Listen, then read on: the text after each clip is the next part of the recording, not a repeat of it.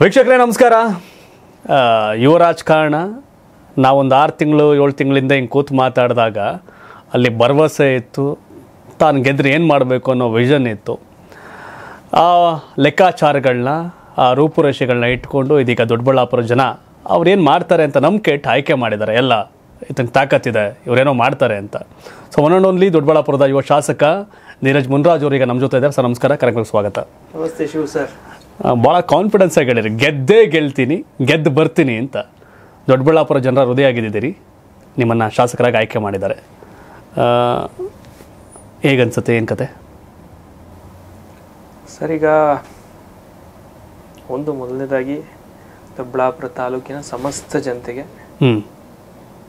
ಒಬ್ಬ ಯುವಕನ್ನ, ಒಬ್ಬ ಏನೋ ಒಂದು ಮಾಡಬೇಕು ಅಂತ ಮುಂದೆ ಬಂದು ಅವ್ರ ಮುಂದೆ ಒಂದು ಪ್ರಸ್ತಾವನೆ ನಾನು ಇಟ್ಟು ನನಗೆ ಓಟ್ ಕೊಡಿ ಅಂತ ಕೇಳಿದಾಗ ಪಾರ್ಟಿ ನನಗೆ ಆಯ್ಕೆ ಮಾಡ್ತು. ಮೊದಲನೇದಾಗಿ ಭಾರತೀಯ ಜನತಾ ಪಾರ್ಟಿಗೆ ಮತ್ತು ನನ್ನ ತಾಲೂಕಿನ ಸಮಸ್ತ ಜನತೆಗೆ ನಿಮ್ಮ ಚಾನಲ್ನ ಮುಖಾಂತರ ಧನ್ಯವಾದಗಳನ್ನ ತಿಳಿಸ್ತಾ, ಅದೇ ರೀತಿಯಲ್ಲಿ ವಿಶೇಷವಾಗಿ ನಿಮಗೂ ಅಷ್ಟೇ ಕರ್ನಾಟಕ ನ್ಯೂಸ್ ನಿಮಗೂ ನನ್ನ ಹೃತ್ಪೂರ್ವಕ ಧನ್ಯವಾದಗಳನ್ನ ತಿಳಿಸೋಕೆ ಇಚ್ಛೆಪಡ್ತೀನಿ. ಯಾಕಂದರೆ ನೀವು ಹೇಳಿದ್ರಿ ಯಾವಾಗಲೇ ಒಂದು 7 ತಿಂಗಳ ಮುಂಚೆ ಬಂದಿಲ್ಲಿ ಇಂಟರ್ವ್ಯೂ ಮಾಡಿದ್ರಿ ಅಂತ.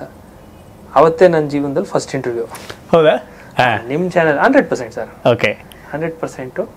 ಶಾಸಕನಾದ್ಮೇಲೆ ಬೇಕಾದಷ್ಟು ಜನ ಇಂಟರ್ವ್ಯೂ ತೊಗೊಂಡಿರ್ಬೋದು, ಬಟ್ ನಾನು ನಿಮ್ಮ ಹತ್ರನೇ ಶಿವ ಸರ್ನೇ ಮಾತಾಡಬೇಕು ಅಂತ ಒಂಚೂರು ಡಿಲೇ ಆಗಿರ್ಬೋದು. But that was the first ever interview ನನ್ನ ಲೈಫಲ್ಲಿ. ಅದೊಂದು ಅವಕಾಶ ಮಾಡಿಕೊಟ್ಟಿದ್ದಕ್ಕೆ ನಾನಾಗಲೇ ಹೇಳ್ದಂಗೆ ನನ್ನ ಪಕ್ಷ, ನನ್ನ ತಾಲೂಕಿನ ಜನತೆ, ನನ್ನೆಲ್ಲ ಪಕ್ಷದ ಕಾರ್ಯಕರ್ತರು, ನನ್ನೆಲ್ಲ ಮುಖಂಡರು ಮತ್ತು ವಿಶೇಷವಾಗಿ ನಿಮ್ಮ ನ್ಯೂಸ್ ಚಾನಲ್ಗೂ ನನ್ನ ಧನ್ಯವಾದಗಳನ್ನ ತಿಳಿಸ್ತಾ, ಇವತ್ತು ಈ ಒಂದು ಅವಕಾಶ ಸಿಕ್ಕಿರೋದಕ್ಕೆ ತಾವೆಲ್ಲ ಕಾರಣಕರ್ತರಿದ್ದೀರಾ. ಶಾಸಕನಾಗಿ ಬಂದು ನಿಮ್ಮ ಮುಂದೆ ಕೂತಿದ್ದೀನಿ. ಇದಕ್ಕಿಂತ ನಮ್ಮ ಆಸೆ ಇದ್ದಿದ್ದಿದೆ, ಆಗಿದ್ದೀವಿ. ಈಗೇನಾದರೂ ಒಂದು ಅಚೀವ್ ಮಾಡಬೇಕು, ಆ ಒಂದು ನಿಟ್ಟಿನಲ್ಲಿ ಕೆಲಸವನ್ನು ಮಾಡ್ತಾಯಿದ್ದೀನಿ ಸರ್. ನಾನು ಆಗಲೇ ಅವತ್ತೊಂದು ಮಾತು ಹೇಳ್ತಿದ್ದೆ, ಆರ್ಭಟ ಅಬ್ಬರ ದೊಡ್ಡ ಭಾಷಣಕಾರ ಅಲ್ಲ, ಬಟ್ ವಿಷನ್ ಇದೆ ಧೀರಜ್ ಮುನ್ರಾಜ್ ಅವ್ರಿಗೆ. ದೊಡ್ಡಬಳ್ಳಾಪುರಕ್ಕೆ ಏನು ಬೇಕು, ಆ ದೊಡ್ಡದಾದ ಕನಸುಗಳನ್ನ ಕಟ್ಕೊಂಡಿದ್ದೀರಿ ಅಂತ. ಸೊ ಈಗ ಅವಕಾಶ ಕೊಟ್ಟಿದ್ದಾರೆ ಜನ. ಆ ದೊಡ್ಡಬಳ್ಳಾಪುರಕ್ಕೆ ಅಂತ ಬಂದಾಗ ಏನೇನು ಈಗ ಕಾರ್ಯರೂಪಕ್ಕೆ ಬರಲಿಕ್ಕೆ ಶುರುವಾಗುತ್ತೆ? ಜನ ಏನು ನಿರೀಕ್ಷೆಗಳು ಇಟ್ಟಿದ್ದಾರೆ, ಅದು ಆಗುತ್ತಾ ಅಂತ? ಸರ್, ಈಗ ನಮಗೆ ನಾವೊಂದು ಮನೆ ಕಟ್ತೀವಿ ಸರ್, ನೀವೇ ಒಂದು ಆಫೀಸ್ ಪ್ಲ್ಯಾನ್ ಮಾಡ್ತೀರಾ, ಎಲ್ಲ ಕನ್ಸಲ್ಟೆಂಟ್ಸ್ನೂ ಕೇಳ್ತೀರಾ, ಎಲ್ಲ ಡಿಸೈನರ್ಸ್ನೂ ಕೇಳ್ತೀರಾ, ಸಬ್ಜೆಕ್ಟ್ ಮ್ಯಾಟರ್ ಎಕ್ಸ್ಪರ್ಟ್ಸ್ನ ತರಿಸಿ ಒಪಿನಿಯನ್ ತೊಗೊತೀರಾ, ಇಂಥ ಒಳ್ಳೆ ಒಂದು ಸ್ಟುಡಿಯೋ ಒಂದು ಸೆಟಪ್ ಮಾಡ್ತೀರಾ. ಅದೇ ರೀತಿಯಲ್ಲಿ ಒಂದು ಕ್ಷೇತ್ರ ಅಂತ ಬಂದಾಗ ಒಂದು ಮನೆ ಕಟ್ತೀವಿ, ಆವಾಗಲೇ ಎಷ್ಟು ಜನ ಸ್ಟ್ರಕ್ಚರಲ್ ಕನ್ಸಲ್ಟೆಂಟ್ ಅಂತೆ, ಸಿವಿಲ್ಲು, ಲ್ಯಾಂಡ್ಸ್ಕೇಪಿಂಗು, ಎಷ್ಟು ಜನ ಇರ್ತಾರೆ. ಒಂದು ಕ್ಷೇತ್ರ ಅಂತ ಬಂದಾಗ ಇಷ್ಟು ಇಲಾಖೆಗಳು, ರಾಜ್ಯ ಸರ್ಕಾರದ ಎಲ್ಲ ಇಲಾಖೆಗಳು, ಕೇಂದ್ರ ಸರ್ಕಾರದ ಅಷ್ಟೂ ಇಲಾಖೆಗಳು, ನಮ್ಮ ಜನತೆಯ ಎಲ್ಲ ವರ್ಗದ ಜನರನ್ನ ಒಳಗೊಂಡಂತೆ ಅಭಿವೃದ್ಧಿ ಮಾಡಬೇಕು ಅನ್ನೋ ಒಂದು ಕನಸು ಕಂಡಿದ್ದೀನಿ. ಒಂದೊಳ್ಳೆ ಇರೋಂಥ ಎಲ್ಲ ಅಧಿಕಾರಿಗಳ ಸಹಕಾರವನ್ನು ತಗೊಬೇಕು. ಮೊದಲನೇದಾಗಿ ಗೆದ್ದೀಗ 4 ತಿಂಗಳಾಗಿದೆ. ತಾಲೂಕಿನ ಬಹುತೇಕ ಎಲ್ಲ ಕಡೆ ಅಂತ ಹೇಳಲ್ಲ, ಬಹುತೇಕ ಕಡೆ ಹೋಗಿ ಧನ್ಯವಾದ ತಿಳಿಸಿ ಬಂದಿದ್ದೀನಿ. ಇನ್ನೂ ಒಂದಷ್ಟು ಕಡೆ ಹೋಗೋದು ಬಾಕಿ ಇದೆ, ಅಲ್ಲೆಲ್ಲ ಅಧಿಕಾರಿಗಳೊಟ್ಟಿಗೆ ಹೋಗ್ತೀನಿ. ಬೇಕಾದಷ್ಟು ಪ್ಲ್ಯಾನ್ಸ್ ಇದ್ದಾವೆ. ಸಾಮಾನ್ಯ ಜನರಿಗೆ ಅವ್ರ ಕೆಲಸ ಆಗಬೇಕು. ಅಧಿಕಾರಿಗಳಿಂದ ಯಾವುದಾದ್ರೂ ಕೆಲಸ ಆಗಿಲ್ಲ ಅಂದರೆ ಆ ಕೆಲಸ ಮಾಡಿಸ್ಕೊಡೋ ಅಂಥದ್ದು ನನ್ನ ಕರ್ತವ್ಯ. ಜನ ಅವ್ರ ಕೆಲಸ ಕಾರ್ಯ ಬಿಟ್ಟು, ಇವಾಗ ಒಬ್ಬ ವ್ಯಕ್ತಿ ಅವ್ನ ದುಡಿಮೆ ಬಿಟ್ಟು ತಾಲೂಕು ಆಫೀಸ್ಗೆ ಒಂದು ದಿನ ಬರ್ತಾನೆ, ಬಸ್ ಚಾರ್ಜ್ ಇಡ್ತಾನೆ, ಊಟಕ್ಕೆ ಒಂದು 50 ರೂಪಾಯಿ ಖರ್ಚು ಮಾಡ್ತಾನೆ. ಇಷ್ಟೆಲ್ಲ ಮಾಡೋವಾಗ ಅವ್ನು ಬಂದಿರೋ ಕೆಲಸ ಆಗಬೇಕು. ನಮ್ಮ ಅಧಿಕಾರಿಗಳಿಗೆ ಎಲ್ಲರಿಗೂ ಕ್ಲಿಯರ್ ಕಟ್ಟಾಗಿ ಹೇಳಿದ್ದೀನಿ, ಕೆಲಸ ಆಗಬೇಕು. ಅಭಿವೃದ್ಧಿ ಅದು ಆಗಲೇಬೇಕು. ಯಾಕೆ ಆಗಬೇಕು? ಈ ಒಂದು ಒಂದು ಒಂದು ಸೇಯಿಂಗ್ ಇದೆ ಸರ್, ಎಲ್ಲರೂ ಹೇಳ್ತಾರೆ, ಸರ್ಕಾರ ಬೇರೆ ಸರ್ಕಾರ, ನಿಮ್ಮ ಪಕ್ಷದ್ದಲ್ಲ, ನೀವು ಗೆದ್ದಿರೋ ಪಕ್ಷ ಅಲ್ಲ, ಏನು ಅಭಿವೃದ್ಧಿ ಆಗಲ್ಲ. ಸರ್, ಅಭಿವೃದ್ಧಿ ಅನ್ನೋದು ಬೇಸ್ಡ್ ಆನ್ ನೆಸೆಸಿಟಿ. ಮೂಲಭೂತ ಸೌಕರ್ಯ ಯಾರಾದರೂ MLA ಆದರೂ ಮಾಡಲೇಬೇಕಲ್ವ ಸರ್? ಮುಖ್ಯಮಂತ್ರಿಗಳು, ನನಗೂ ಮುಖ್ಯಮಂತ್ರಿಗಳಿಗೆ 135 ಜನಕ್ಕೂ ಅವರೇ ಮುಖ್ಯಮಂತ್ರಿಗಳು, ನನಗೂ ಅವರೇ ಮುಖ್ಯಮಂತ್ರಿಗಳಲ್ಲ ಸರ್. ಸೊ ಹಾಗಾಗಿ ಸನ್ಮಾನ್ಯ ಸಿದ್ದರಾಮಯ್ಯ ಸಾಹೇಬ್ರ ಬಗ್ಗೆನೂ ಸರ್ಕಾರದ ಬಗ್ಗೆನೂ ಈ ವರ್ಷ ಏನು ಗ್ಯಾರಂಟಿಗಳೇ ಮಾಡಿರೋದ್ರಿಂದ ಈ ವರ್ಷ ಫಂಡ್ ಕೇಳಬೇಡ್ರಿ ಅಂತ ಹೇಳಿದ್ದಾರೆ. ಸೊ ನನ್ನ ಪ್ರಕಾರ ಈ ವರ್ಷ ಗ್ಯಾರಂಟಿಗಳು ಕೊಡ್ತಾರೆ. ಬರೋ ವರ್ಷದಿಂದ ನಮಗೆ ಫಂಡ್ಗಳು ಕೊಟ್ಟು ಕೊಡ್ತಾರೆ ಅಂತ ಹೇಳ್ತೀರಿ. ಹೌದು ಸರ್, ಗ್ಯಾರಂಟಿ ಇಲ್ಲ, ಬಟ್ ಫಂಡ್ಸ್ ಗ್ಯಾರಂಟಿ ಇಲ್ಲ, ಫಂಡ್ ಸಿಗುತ್ತೆ, ಡೆವಲಪ್ಮೆಂಟ್ ಕಾಸು ಕೊಡ್ತಾರೆ ಅನ್ನೋ ಒಂದು ನಂಬಿಕೆ ಇದೆ ಸರ್. ನಿರೀಕ್ಷೆ ಇತ್ತಾ ಬಿಜೆಪಿ ಈ ಮಟ್ಟಿಗಿನ ನಂಬರ್ ಕುಸಿಯುತ್ತೆ ಅಂತ ಸ್ಟೇಟಲ್ಲಿ? ಇಲ್ಲ ಸರ್, ಖಂಡಿತವಾಗ್ಲೂ ಇಲ್ಲ. ಯಾವುದೇ ಕಾರಣಕ್ಕೂ ನಮ್ಮ ನಾಯಕರ ಒಂದು ಕಾನ್ಫಿಡೆನ್ಸು ಮತ್ತು ನಿಮ್ಗೆ ಗೊತ್ತಿದೆ ಡೆವಲಪ್ಮೆಂಟು ಕರೆಕ್ಟಾಗಿ ಮಾಡಿದ್ವಿ. ಕೋವಿಡ್ ಆದ ನಂತರ ಇಷ್ಟು ಫಾಸ್ಟಾಗಿ ಎದ್ದು ನಿಲ್ಲೋದಿದೆಯಲ್ಲ sir, it is not a small task. ಯಾಕಂದರೆ ನಾನು ಒಬ್ಬ ಬಿಸ್ನೆಸ್ ಮ್ಯಾನ್ ಇದ್ದೀನಿ, ನಮ್ಮ ತಂದೆ ಬಿಸ್ನೆಸ್ ಮಾಡ್ತಾರೆ, ನಾವು ಬಿಸ್ನೆಸ್ ನೋಡ್ಕೊತೀವಿ. ಕೋವಿಡ್ ಎಂಥ ಹೊಡೆತ ಕೊಡ್ತು ಅಂದರೆ ಯಾರೂ ಜೀವನದ ಬಗ್ಗೆ ಯೋಚನೆ ಮಾಡೋದು ಬಿಟ್ಬಿಟ್ಟು ಜೀವದ ಬಗ್ಗೆ ಯೋಚನೆ ಮಾಡೋಕ್ಕೆ ಸ್ಟಾರ್ಟ್ ಮಾಡಿದ್ವಿ. ಅಂಥ ಪರಿಸ್ಥಿತಿಯಲ್ಲಿ ಕೋವಿಡ್ನ ಅಷ್ಟು ಚೆನ್ನಾಗಿ ನಿಭಾಯಿಸಿದ್ದು ಸರ್. ವ್ಯಾಕ್ಸಿನು ಇಡೀ ವಿಶ್ವ ತಿರುಗಿ ನೋಡೋ ರೀತಿಯಲ್ಲಿ ಸರ್, ಇಂಡಿಯಾ ಅಂದರೆ ಯಾವ ರೀತಿ ನೋಡೋರು ಸರ್? ಆ ವ್ಯಾಕ್ಸಿನ್ ಕೊಟ್ಟು ನಮ್ಮ ಜೀವನ ಕಾಪಾಡೋಕ್ಕೆ ಸಹಕಾರ ಕೊಟ್ಟಿದ್ದಾರೆ. ನಮ್ಮ ಜೀವ ಅದೇ ಕಾಪಾಡ್ತು ಅಂತ ಹೇಳಕ್ಕೆ ಹೋಗಲ್ಲ, ಸಹಕಾರ ಕೊಟ್ಟು ವೈದ್ಯಕೀಯ ವ್ಯವಸ್ಥೆ ಇರೋವಂಥ ಎಲ್ಲ ವ್ಯವಸ್ಥೆಗಳನ್ನ ಇಷ್ಟು ಅಚ್ಚುಕಟ್ಟಾಗಿ ನಿಭಾಯಿಸಿ ನರೇಂದ್ರ ಮೋದಿಯವರು ಒಳ್ಳೆ ಕೆಲಸ ಮಾಡಿದ್ದಾರೆ. ಸನ್ಮಾನ್ಯ ಯಡಿಯೂರಪ್ಪಜಿಯವರು ತುಂಬ ಒಳ್ಳೆ ಕೆಲಸ ಮಾಡಿದ್ರು. ಕೋವಿಡ್ನ ಸಂದರ್ಭ ನಿರ್ವಹಣೆ ತುಂಬ flood and Covid extremely good governance ಕೊಟ್ಟಿದ್ರು. ಅದಾದ ನಂತರ ಸನ್ಮಾನ್ಯ ಶ್ರೀ ಬಸವರಾಜಬೋಮ್ಮೈಜಿಯವರೂ ಒಳ್ಳೆ ಆಡಳಿತವನ್ನು ಕೊಟ್ಟಿದ್ರು. ಜನ ಅದಕ್ಕೆ ನಾವು ಅಂದ್ಕೊಂಡಿದ್ದು ತಕ್ಕ ಪ್ರತಿಫಲವನ್ನು ಕೊಡ್ತಾರೆ, ಹೆಚ್ಚು ಬಹುಮತ ಕೊಡ್ತಾರೆ ಅಂತ ಹಲವಾರು ಕಾರಣಗಳಿದಾವೆ. ಗ್ಯಾರಂಟಿ ಇರ್ಬೋದು, ಮತ್ತೊಂದಿರ್ಬೋದು, ಒಂಚೂರು ಆಂಟಿ ಇನ್ಕಂಬೆನ್ಸಿ ಇರುತ್ತೆ. ನಿಮ್ಮ ಸರ್ಕಾರದ ಮೇಲೆ ಬಂದಂಥ ಒಂದು ಆರೋಪಗಳನ್ನ ಅಲ್ಲೆಗಳಿಲ್ಲ, ಕೌಂಟ್ರ್ ಕೊಡಲಿಲ್ಲ, ಸುಮ್ಮನೆ ಕೂತ್ಕೊಬಿಟ್ರಿ ಭ್ರಷ್ಟಾಚಾರದ ಆರೋಪಗಳೆಲ್ಲ ಬಂದಾಗ ಅಂತ. ಅಲ್ಲಿ ನಿಭಾಯಿಸಿಲ್ಲ ಕರೆಕ್ಟಾಗಿ ಅದನ್ನು ಅಂತ. ಇಲ್ಲ ಯಡಿಯೂರಪ್ಪ ಅವರು ಇದ್ದರೆ ಪರವಾಗಿಲ್ಲ, ಚೆನ್ನಾಗಿರೋದು, ಈ ಥರದ್ದೆಲ್ಲ ಬಂತು ಒಂದಷ್ಟು 10 ಹಲವು ಕಾರಣಗಳು ಸೋಲಿಗೆ. ಸರ್, ಈಗ ಸೋಲಿಗೆ ಬೇಕಾದಷ್ಟು ಕಾರಣಗಳಿರ್ತವೆ. ಈಗ ಎಲ್ಲ ಒಳ್ಳೇದಾದರೆ ನಾವೇನು ನೆನೆಸ್ಕೊಳ್ಳಲ್ಲ. ಒಂದು ಕೆಟ್ಟದಾದಾಗ 5 ನಿಮಿಷ ಲೇಟಾಗಿ ಹೋಗ್ಬೇಕಾಯ್ತು ನಾನು ಮನೆ ಆಚೆ, ಒಂದು ಲೋಟ ನೀರು ಕುಡಿದ್ಬಿಟ್ಟು ಹೋಗ್ಬೇಕಾಯಿತು, ಇನ್ನೊಂದು 10 ನಿಮಿಷ ಯಾರನ್ನ ಮಾತಾಡ್ಬಿಟ್ಟು ಹೋಗ್ಬೇಕಾಯಿತು ಅಂತ ಕೆಟ್ಟದಾದ್ಮೇಲೆ ನೆನೆಸ್ಕೊಂತೀವಿ. ಆ ರೀತಿ ಈಗ ನಾವು ಪೋಸ್ಟ್ ಮಾರ್ಟಮ್ ಮಾಡೋದು ಆಗಿದೆ. ಪಕ್ಷದ ಹಂತದಲ್ಲಿ, ಕಾರ್ಯಕರ್ತರ ಹಂತದಲ್ಲಿ, ನಾಯಕರ ಹಂತದಲ್ಲಿ ಎಲ್ಲರೂ ಏನೇನು ಆಗಿದೆ ಪರಿಸ್ಥಿತಿಯ ವಿಮರ್ಶೆ ಮಾಡಿದ್ದಾರೆ. ಆಗಬಾರ್ದಾಗಿತ್ತು, ಗೆಲ್ಲಬೇಕಾಗಿತ್ತು. ನಾನೇ ನಿಮ್ಮ ಮುಂದೆ ಕಾನ್ಫಿಡೆಂಟಾಗಿ ಹೇಳಿದ್ದೆ ಸರ್ಕಾರ ನಮ್ಮದೇ ಬಂದೇ ಬರುತ್ತೆ ಅಂತ. ಆ ಕಾನ್ಫಿಡೆನ್ಸ್ ನಮ್ಗೆ 100% ಇತ್ತು ಸರ್. ಆ್ಯಂಡ್ ಅದೇ ಕಾನ್ಫಿಡೆನ್ಸಲ್ಲಿ ನಮ್ಮ ಕ್ಷೇತ್ರದಲ್ಲಿ ಮತದಾರ ಬಂಧುಗಳು ಕೈ ಹಿಡಿದ್ರು. ಕೆಲಸ ಆಗಿತ್ತು. ಕೆಲಸ ನಮ್ಮ ಪ್ರಾಮಾಣಿಕತೆಗೆ, ಪಕ್ಷದ ಬದ್ಧತೆಗೆ ಅವರು ಮತವನ್ನು ಕೊಟ್ಟು ಗೆಲ್ಲಿಸಿದ್ದಾರೆ. ಅದೇ ರೀತಿ ಎಲ್ಲ ಕಡೆ ಆಗುತ್ತೆ ಅಂದ್ಕೊಂಡಿದ್ವಿ ಒಂಚೂರು.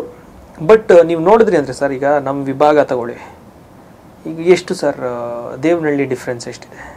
ಒಳ್ಳೆ ಕ್ಯಾಂಡಿಡೇಟ್ ಹಾಕಿದ್ದಕ್ಕೆ ನಾವು 32-38 ಸಾವಿರ ಓಟ್ ತೊಗೊಂಡಿದ್ದಕ್ಕೆ ಅಲ್ಲಿ JDS ಸೋಲ್ತು, ಕಾಂಗ್ರೆಸ್ ಗೆಲ್ತು. ಕಾಂಗ್ರೆಸ್ ಇಷ್ಟು ನಂಬರ್ ಬರೋಕ್ಕೆ indirectly ಬಿಜೆಪಿಸ್ good vote share, ಬಿಜೆಪಿಸ್ good vote share in this part. ಹಳೆ ಮೈಸೂರು ಭಾಗದಲ್ಲಿ JDS 16-17 ಸೀಟ್ ಸೋಲಿಗೆ ಬಿಜೆಪಿ ಕಾರಣ ಆಯ್ತು ಸರ್. ಎಸ್ ಸರ್, ಹಳೆ ಮೈಸೂರು ಭಾಗದಲ್ಲಿ ನಾನು ಹಂಗೆ ಹೇಳಲ್ಲ ಸರ್. ಕಾಂಗ್ರೆಸ್ 17 ಕಡೆ ಬಿಜೆಪಿ ಗೆದ್ದು ಬಿಡ್ತು ನಾವು ವೋಟ್ ಜಾಸ್ತಿ ತಗೊಂಡಿದ್ದಕ್ಕೆ. So there was no adjustment but ಈಗ ನೇರವಾದ ಮೈತ್ರಿಗೆ ಬಂದ್ಬಿಟ್ಟಿದ್ರಿ. ಅಮಿತ್ ಶಾ ಅವರು ಕುಮಾರಸ್ವಾಮಿ ಅವ್ರನ್ನ ಗ್ರ್ಯಾಂಡ್ ವೆಲ್ಕಮ್ ಮಾಡಿ ದೆಹಲಿಯಿಂದ ಕಳಿಸಿದ್ದಾರೆ. ಬಿಜೆಪಿ ಮತ್ತು JDS ಮೈತ್ರಿಕೂಟಕ್ಕೆ ಅಧಿಕೃತವಾಗಿ ಮುದ್ರೆ ಬಿದ್ದಿದೆ ಈಗ. ಸೊ ಲಾಭ ಆಗುತ್ತಾ JDS ಮೈತ್ರಿ ಬಿಜೆಪಿಗೆ ಕರ್ನಾಟಕದಲ್ಲಿ? JDS ಪಕ್ಷ NDA ಮೈತ್ರಿಕೂಟ ಸೇರಾಯ್ತು. ನನಗೆ ಇರೋ ಮಾಹಿತಿ ಸೇರಿದೆ. ನಮ್ಮ ಪಾರ್ಟಿಗೆ, ನಮ್ಮ ಒಂದು ಮೈತ್ರಿಕೂಟಕ್ಕೆ ಯಾರೇ ಬಂದ್ರು ಮನೆಗೆ ಗೆಸ್ಟ್ ಬಂದಾಗ ಹಾನರಬಲ್ ಆಗಿ ಕರ್ಕೊಬೇಕು ಅಂತ ನಮ್ಮ ಸಂಸ್ಕೃತಿ ಇರೋವಂಥದ್ದು. ಹಾಗಾಗಿ ನಮಗೆ ಸಹಕಾರ ಕೊಡ್ತಾರೆ ಅಂತ ಬಂದಿದ್ದಾರೆ. ಅಗೇನ್ ನಮ್ಮ ಪ್ರಧಾನಮಂತ್ರಿಗಳ ಕೈ ಬಲಪಡಿಸೋಕೆ JDS ಪಕ್ಷ ನಮ್ಮೊಟ್ಟಿಗೆ ಕೈ ಜೋಡಿಸ್ತಾ ಇದೆ. ಇದು ನನ್ನ ಅಂಡರ್ಸ್ಟ್ಯಾಂಡಿಂಗ್ ಸರ್. ದೊಡ್ಡಬಳ್ಳಾಪುರದಲ್ಲಿ JDS ಕಾರ್ಯಕರ್ತರು ಬಿಜೆಪಿ ಶಾಸಕ ಧೀರಜ್ ಮುನಿರಾಜು ಅವರಿಗೆ ಬಲ ತುಂಬುತ್ತಾರೆ, ಸಪೋರ್ಟ್ ಮಾಡ್ತಾರೆ, ಕೋಆರ್ಡಿನೇಷನ್ ಹಂಗೆ ಇರುತ್ತೆ. ವಿಶ್ವಮಾನವ ಶ್ರೀಯುತ ನರೇಂದ್ರ ಮೋದಿಯವರ ಒಂದು ಕೈ ಬಲಪಡಿಸಲಿಕ್ಕೆ, ಬಿಜೆಪಿಯ ಒಂದು ಕೈ ಬಲಪಡಿಸಲಿಕ್ಕೆ JDSನ ಎಲ್ಲ ನಾಯಕರು, ಎಲ್ಲ ಕಾರ್ಯಕರ್ತರು ಕೈ ಜೋಡಿಸ್ತಾ ಇದ್ದಾರೆ ಅನ್ನುವಂಥದ್ದು ನನ್ನ ಒಂದು ಹೇಳಿಕೆ ಸರ್. ಎಸ್, ಭಾಳ ಪ್ರಬುದ್ಧ ರಾಜಕಾರಣಿ, ತುಂಬ ಸ್ಪಷ್ಟವಾಗಿ ಮಾತಾಡ್ತೀರಿ, ಪೊಳಿಗಳೆಲ್ಲ ಮಾತಾಡಲ್ಲ. ಕೆಲವರು ಹೇಳ್ತಾರೆ ಬೇರೆ ಬೇರೆ ಸ್ಟೋರಿಗಳು ಹೇಳ್ತಾರೆ. ಬಟ್ ಧೀರಜ್ ಅವರಿಂದ ನಾನು ಅದು ನಿರೀಕ್ಷೆ ಮಾಡಲ್ಲ, ಅದು ನೀವು ಮಾತಾಡಲ್ಲ ನನಗೆ ಗೊತ್ತು. ಲೋಕಸಭೆ ಚುನಾವಣೆ ಹತ್ರ ಬರ್ತಿದೆ, ಅದೇ ಈಗ ಶುರುವಾಗಿದೆ ದಿನಗಣನೆ. 9.25 ವರ್ಷ ನರೇಂದ್ರ ಮೋದಿಯವರು ಸುದೀರ್ಘ ಆಡಳಿತ ಕೇಂದ್ರದಲ್ಲಿ. ನೀವು ಬರೀ ಬೆಂಗಳೂರಲ್ಲಿ ಓಡಾಡ್ಕೊಂಡು ರಾಜಕಾರಣ ಮಾಡಿದವರಲ್ಲ, ದೇಶ ವಿದೇಶ ಸುತ್ತದವರು. ನರೇಂದ್ರ ಮೋದಿಯವರು ಪ್ರಧಾನಿ ಆದಮೇಲೆ ದೇಶದ ದಿಕ್ಕು ದೆಸೆ ಬದಲಾಗಿದೆಯಾ? ಆ ನಿರೀಕ್ಷೆಗಳಿತ್ತಲ್ಲ ಜನ, ಅದನ್ನು ಉಳಿಸ್ಕೊಂಡಿದ್ದೀರಾ ನರೇಂದ್ರ ಮೋದಿ? ಸರ್ 2014 ವೋಟ್ ಮಾಡಿದಾಗ ಐ ವಾಸ್ ಜಸ್ಟ್ ನಾನು final year engineering sir. 2014 S, final year engineering ಮುಗಿಸಿದ್ದೆ vote ಹಾಕೋ ಅಷ್ಟರಲ್ಲಿ. ವೋಟ್ ಹಾಕಿ ನಾನು US ಹೋಗಿದ್ದು, if I am not wrong. ಸಿಕ್ಕಾಪಟ್ಟೆ ಹುಮ್ಮಸ್ಸು, ಚಾರ್ಮು. ಕೆಲವ್ರು ಹೇಳ್ತಾರೆ ಸೀನಿಯರ್ಸು, ಅಟಲ್ ಬಿಹಾರಿ ವಾಜಪೇಯಿ ಅವರು ಭಾಷಣ ಮಾಡುವಾಗ ಒಂದು ಚಾರ್ಮ್ ಇರ್ತಾ ಇತ್ತಂತೆ, ಒಂದು ಕ್ಯಾಪ್ಚರ್. ಅಂದರೆ ನಾವು ಅವಾಗ ಇನ್ನೂ ಚಿಕ್ಕ ಹುಡುಗರು, ಸೊ ಹಾಗಾಗಿ ನಮ್ಗೆ ಅಷ್ಟು ಇನ್ಫ್ಲೂಯೆನ್ಸ್ಗಿಂತ ಒಂದು ಚಾರ್ಮು, ಒಂದು ಕ್ಯಾಪ್ಚರಿಂಗ್ ಇರುತ್ತೆ ಅಂತ ಹೇಳ್ತಿದ್ರು. ಆ ರೀತಿಯಲ್ಲಿ ನಮ್ಮ ವಯಸ್ಸವ್ರನ್ನ 1980s 1990s ಬಾರ್ನ್ ಅವ್ರನ್ನ ತುಂಬ ಅಟ್ರ್ಯಾಕ್ಟ್ ಮಾಡಿದಂಥ, ತುಂಬ ಇಂಪ್ಯಾಕ್ಟ್ಫುಲ್ಲಾಗಿ ಸೆಳೆದಂತಹ ನಾಯಕತ್ವ ಯಾವುದಾದ್ರೂ ಈ ದೇಶದಲ್ಲಿದ್ದರೆ ಅದು ಶ್ರೀಯುತ ನರೇಂದ್ರ ಮೋದಿಜಿಯವರು. ಆ್ಯಂಡ್ ಆ ನಾಯಕತ್ವ ಅವ್ರು ಸೆಳೆದಿರೋದು ಏನಾಗುತ್ತೆ ಸರ್, ನಾನಿರೋವರೆಗೂ ಅವ್ರ ನಾಯಕತ್ವವನ್ನು, ಆ ಪಕ್ಷವನ್ನು ಖಂಡಿತವಾಗ್ಲು. ಉದಾಹರಣೆಗೆ ನಾನು ಹೇಳೋದು, ಜನರಲ್ ಪಬ್ಲಿಕ್ ಆ್ಯಸ್ ವೋಟರ್ಸ್ ಇವ್ರು ಯಾರು ಪಾರ್ಟಿ ಶಿಫ್ಟ್ ಮಾಡೋ ಅಂಥವ್ರು, ಲೀಡರ್ ಶಿಫ್ಟ್ ಮಾಡೋ ಅಂಥವ್ರಲ್ಲ. ಒಂದು ಲೀಡರ್ಶಿಪ್ ಅನ್ನೋದು we just follow those qualities. ಆ ಕ್ವಾಲಿಟೀಸ್ನ ಫಾಲೋ ಮಾಡಿದಂಥ ಒಂದು ಗ್ರೂಪಲ್ಲಿ ನಾನು ಒಬ್ಬ.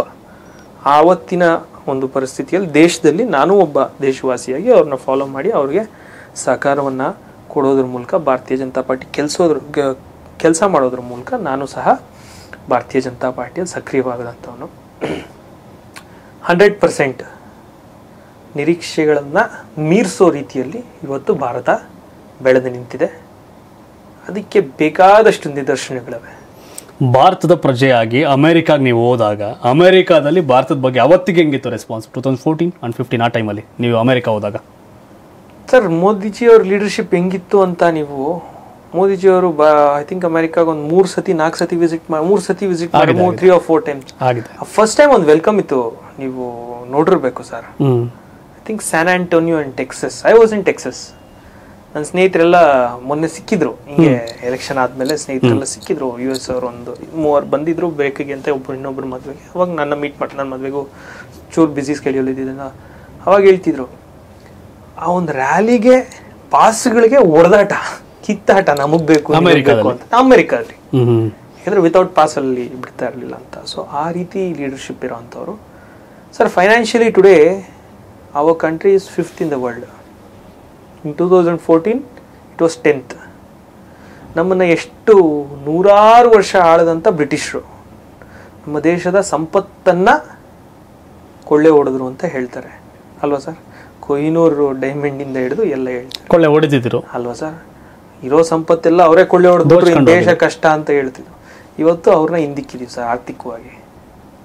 It is because of our country, it is because of every proud Indian. ಪ್ರತಿಯೊಬ್ಬ ಭಾರತೀಯನಿಂದ ಅವ್ರ ಕೈ ಬಲಪಡಿಸಿ ಒಂದು ಉತ್ತಮವಾದಂಥ ನಾಯಕತ್ವ ಸರ್. ಗೌರ್ಮೆಂಟ್ ಅಂದರೆ ಕೇವಲ ಏನೋ ಒಂದು ಫ್ರೀ ಕೊಡೋದು, ಒಂದು ಸ್ಕೀಮ್ ಕೊಡೋದು, ಇಷ್ಟು ಮಾತ್ರ ಅಲ್ಲ ಸರ್. ಫಾರಿನ್ ಪಾಲಿಸೀಸಿಂದ ಹಿಡಿದು ದ ವೇ ಇನ್ವೆಸ್ಟ್ಮೆಂಟ್ಸ್ ಫ್ಲೋ ಆಗೋದ್ರಿಂದ ಹಿಡಿದು ನಮ್ಮ ಎಕ್ಸ್ಪೋರ್ಟ್ ಜಾಸ್ತಿಯಾಗಿ ನಮ್ಮ ಇಂಪೋರ್ಟ್ ಕಮ್ಮಿ ಆಗೋದು ಹೆಂಗೆ ಮಾಡಬೇಕು ಅಂತ ಹಿಡಿದು ಅದಕ್ಕೆ ತಕ್ಕನಂಗೆ ಫಾರ್ಮುಲೇಷನ್ ಮಾಡಬೇಕು. ಅಗ್ರಿಕಲ್ಚರ್, ಯಾವ ಪ್ರಾಡಕ್ಟ್ಸ್ ನಾವು ಇಂಪೋರ್ಟ್ ಮಾಡ್ತಾ ಇದ್ದೀವಿ, ಯಾವ್ದು ಎಕ್ಸ್ಪೋರ್ಟ್ ಮಾಡ್ತಾ ಇದ್ದೀವಿ, ನಮ್ಮ ಎಕ್ಸ್ಪೋರ್ಟ್ ಜಾಸ್ತಿ ಆಗಬೇಕು, ನಮ್ಮ ಇಂಪೋರ್ಟ್ ಕಡಿಮೆ ಆಗಬೇಕು, GDP ಗ್ರೋ ಆಗಬೇಕು, ಪರ್ ಕ್ಯಾಪಿಟಲ್ ಇನ್ಕಮ್ ಗ್ರೋ ಆಗಬೇಕು, quality of living, because quantitative ಇವಾಗ ಇಷ್ಟು ಕ್ವಾಂಟಿಟೇಟಿವ್, ಕ್ವಾಲಿಟಿನೂ ಇಂಪ್ರೂವ್ ಆಗಬೇಕು. ಮುಂಚೆ ಇದ್ದಿದ್ದ ದೇಶಕ್ಕೆ ಇವತ್ತಿರೋ ದೇಶಕ್ಕೆ ಕ್ವಾಲಿಟಿ ಎಷ್ಟು, roads, highways, you name them sir. ದೊಡ್ಡಬಳ್ಳಾಪುರಕ್ಕೆ ಬನ್ನಿ ಸರ್, ಇವತ್ತು ಸ್ಯಾಟಲೈಟ್ ಟೌನ್ ರಿಂಗ್ ರೋಡ್ ಅಂತ 2019-20 start ಆಗಿರೋವಂಥದ್ದು. Just have a visit sir. From Doddaballapura I can reach Sulibele in Hosakote 25 minutes. ದಾಬಾಸ್ಪೇಟೆಯಿಂದ Hosakote it is just 40 minutes. ದಾಬಾಸ್ಪೇಟೆಯಿಂದ Hosakote 40 minutes sir. ಮುಂಚೆ ಎಷ್ಟು sir? 2.5 hours, 3 hours depending on traffic. ದೊಡ್ಡಬಳ್ಳಾಪುರದಿಂದ ಹೊಸಕೋಟೆಗೆ 1.5 ಗಂಟೆ ಬೇಕಿತ್ತು sir ನನಗೆ. ಇವತ್ತು 25 minutes. Check ಮಾಡಿದೆ, ತೇಜಸ್ವಿ ಸೂರ್ಯ ಅವರು ಬಂದಿದ್ರು, ಅವ್ರ ಜೊತೆನೂ ರೋಡಲ್ಲಿ ಟ್ರಾವೆಲ್ ಮಾಡಿದ್ದೆ. ಬ್ಯೂಟಿಫುಲ್.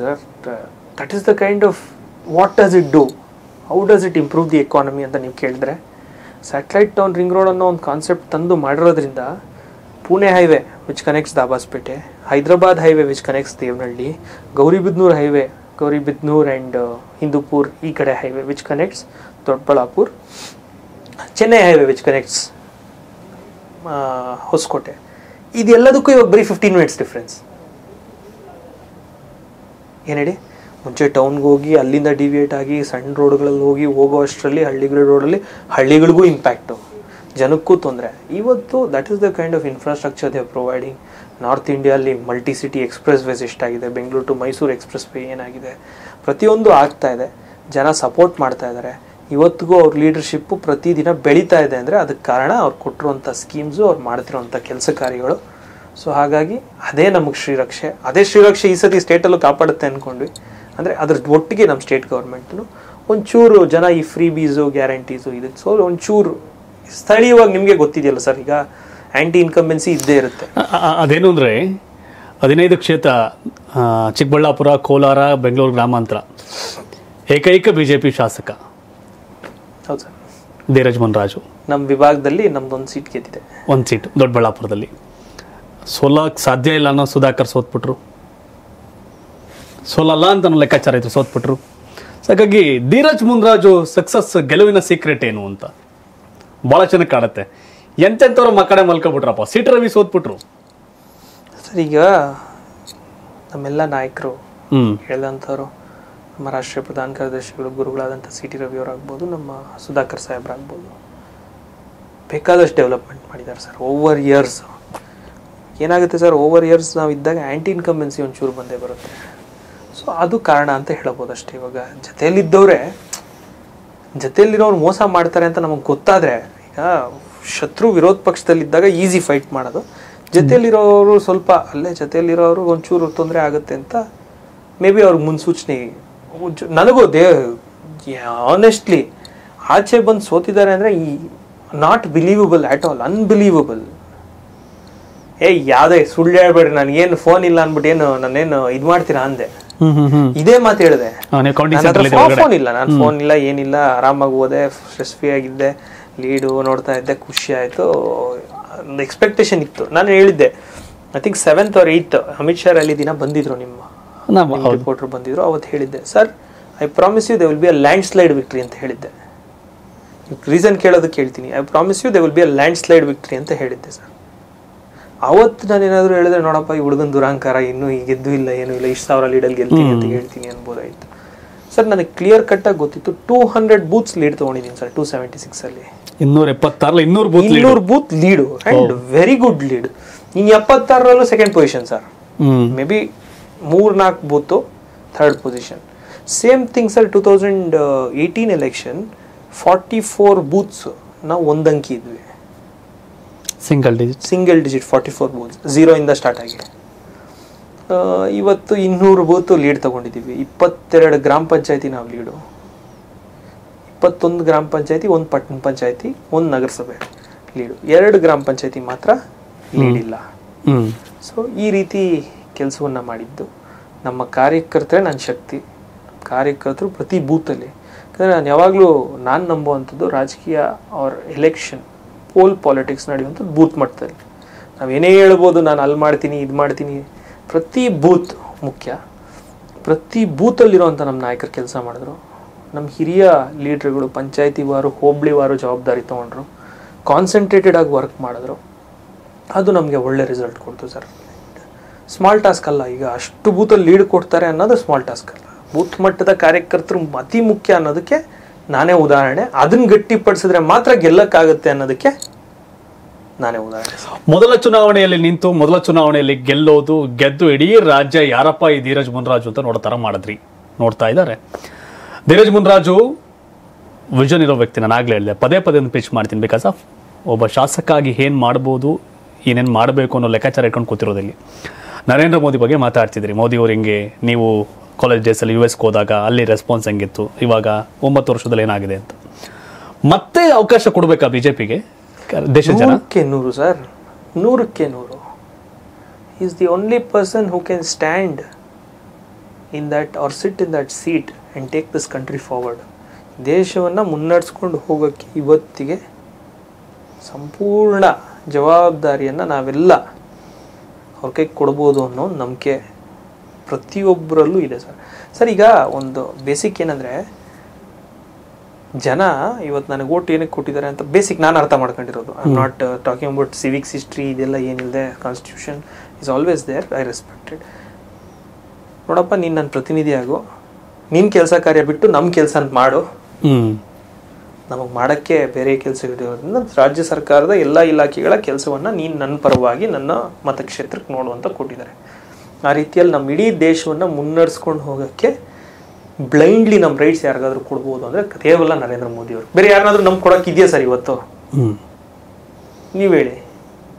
ಒಂದು ಪಕ್ಷ, ಒಬ್ಬ ವ್ಯಕ್ತಿ ಯಾರಾದರೂ ಈ ದೇಶವನ್ನು ಸಮರ್ಥಕವಾಗಿ ಇವತ್ತು ಮುನ್ನಡೆಸ್ತಾ ಇರುವಂಥ ಪಕ್ಷ ಭಾರತೀಯ ಜನತಾ ಪಕ್ಷ. ಅದರ ನಾಯಕತ್ವವನ್ನು ಹೊಂದಿರುವಂಥದ್ದು ಶ್ರೀಯುತ ನರೇಂದ್ರ ಮೋದಿಜಿಯವರು. ಆ ನಾಯಕತ್ವವನ್ನು, ಆ ಪಕ್ಷವನ್ನು 100ಕ್ಕೆ 100 ಜನ ಬೆಂಬಲಿಸ್ತಾರೆ ಸರ್. 2014ಕ್ಕಿಂತ 2019ರಲ್ಲಿ ಜಾಸ್ತಿ ಸೀಟ್ ಬಿಜೆಪಿ ಗೆಲ್ತು.